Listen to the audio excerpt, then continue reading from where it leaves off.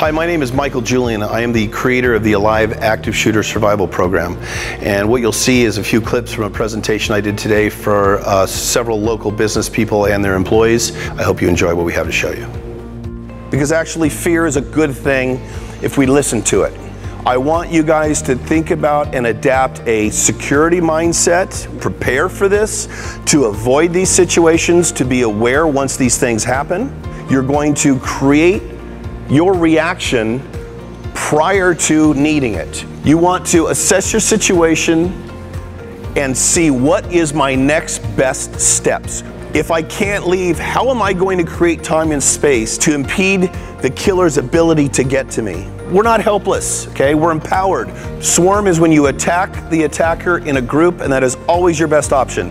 Again, if we know what this person is thinking, we can use their own reactions against them.